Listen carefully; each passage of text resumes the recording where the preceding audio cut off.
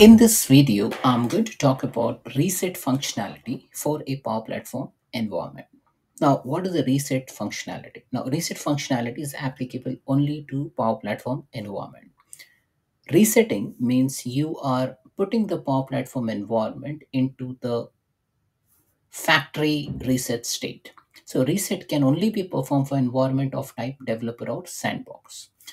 Now, what the reset action does. So, reset actions, when you run the reset action against a specific environment, it deletes all the environment data, the resources it has, if it has any backups stored for that environment, any resources within the environment like canvas apps, flows, custom connectors, connections, and there are many other things which gets deleted. So that means the environment will be in a pristine condition as if the environment is provisioned newly, and that's why I say it will be in kind of a factory reset state.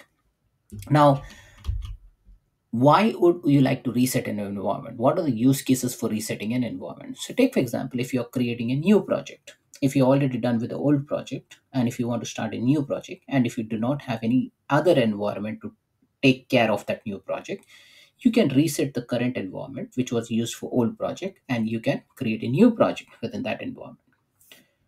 You can free up storage space. So what happens when you reset an environment? All the resources will get moved into uh, recycle bin.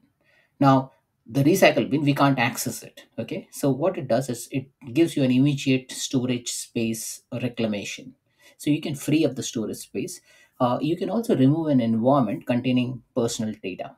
So if you receive an inquiry about some personal data being stored as a part of the development process or development activity, or some developer might have accidentally stored the personal data in your dev environment, then you can remove that environment completely so that the environment is pristine and clear, and you are pretty much sure that any action further performed on that environment will not have the personal data stored for that particular user. Now, this kind of a factory reset for an environment, I mentioned to you that this will bring that environment into that zero state whereby the environment is very fresh and as if the environment was provisioned just now. Now, other options are like when you want to reprovision, when you want to repurpose, when you want to reuse existing environment, then resetting environment is a good choice. Also, sometimes your Power Platform environment will grow leaps and bounds, and you may not even know how to take care of your Power Platform environment because now it has grown beyond your capacity, and it's a good kind of a governance exercise for you to tidy up your Power Platform environment. And in that case, you can reset the environment which are not used.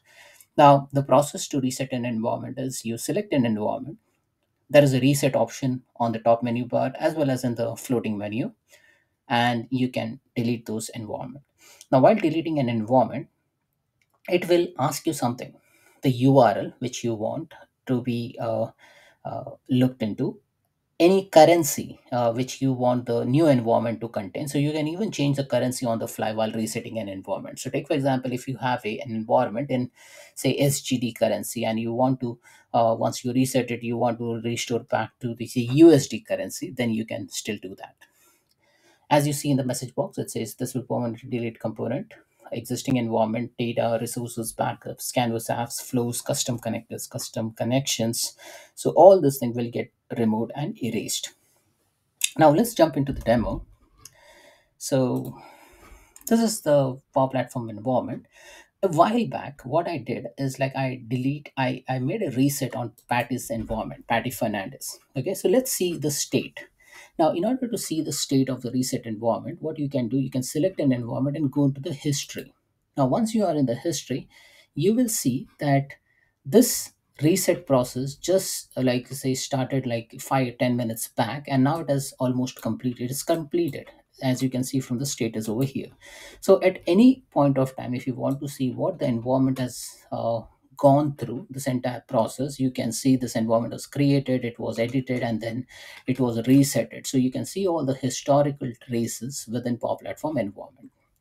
Okay, what happens when you reset an environment? So what you can do is you can go into any of the environment. So take for example, if I'm going to say adult dev environment, now here what I can do, I can select this option, I can reset from here, or I can reset from the top.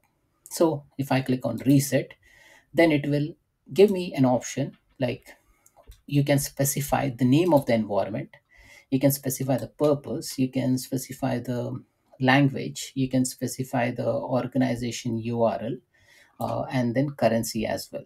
Now I won't make any change, I'll just click on reset. Now once you reset the environment, it says that this will have some impact. You will lose all the data within your environment. Are you okay with it? If you're okay with it, then you can go ahead and click on confirm. And now the reset process has started. It will go through 4 stages of resetting process. So one is it validates, it prepares, it runs, and then finally it finalizes. So you can view the status by clicking on check status. This environment reset will take some time, and that's the reason I have shown you in one example that of Patty's environment where I have resetted it like 10-15 minutes back, and that's how the state will look like. So this will take some time. If I again navigate to the Power Platform environment and show you the Patty's environment, which I resetted like 15 minutes back